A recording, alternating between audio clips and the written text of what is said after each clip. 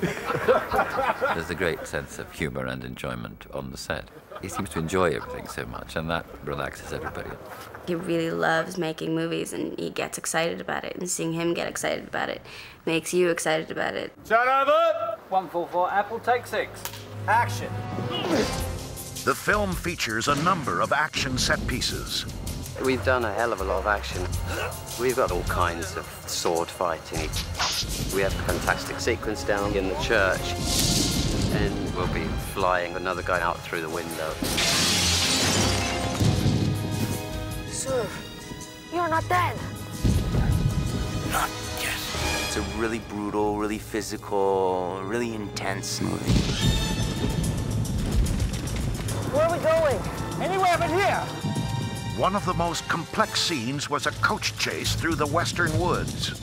The horseman is chasing Ichabod, Katrina, and young Maspat through the forest, which we built on the stage. The scene would take 3 weeks to shoot.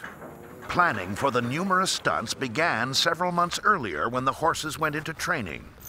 This is Daredevil. This is the lead horse. And we've got 2 of these that we've purchased from Seville in Spain. And they're just in the process now of having all the tricks taught them, the rears, the lay down, the gallop on the spot and everything else. It takes 2 years to train those properly for a film. But these boys are good. They've got brains, these Spanish horses. They're good to work with. Stand by to rehearse.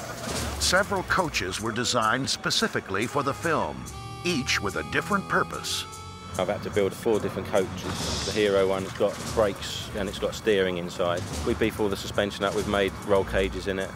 And then there's the stunt one, there's the pyro one, and then there's the crashing one. Oh, 5 actually, there's one on the back of a flatbed truck, so we can actually put the artists on it and have them run up and down the set. The range of stunts would include sword play, coach transfers, and elaborate falls. And then a bit of that wobbling thing with a leg over. Nick Gillard, the stunt coordinator, is just fantastic. What's great about him is that he has a great sense of humor, and he allows that to sort of creep into his stunts. Ichabod! He's been knocked off the top of the coach and lands on the horseman's horse, but he lands on it the wrong way round. It's the kind of stuff that the audience would be riveted to, and then something happens that's very funny. It's got a real life to it. For Depp, the most physically demanding part of the sequence occurred after he is thrown from the coach. They said take hold of this strap of leather and the horses are going to drag you, you know. Here we go. We don't want anything to happen to Johnny, so we put him in like bulletproof body armor underneath his costume. We tie him on, but through a quick release system, just in case anything goes wrong, he can release himself. Stand by. Turn over. Action.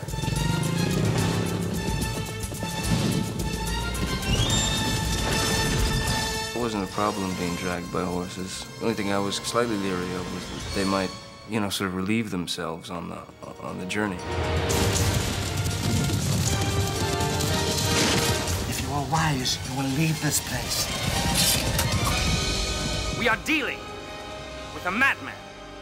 Sleepy Hollow is a combination of horror, nightmare, and humor. Good luck, sir. If you need any help, you call my name. Much appreciated. It's tongue-in-cheek, at the same time scary. Horseman!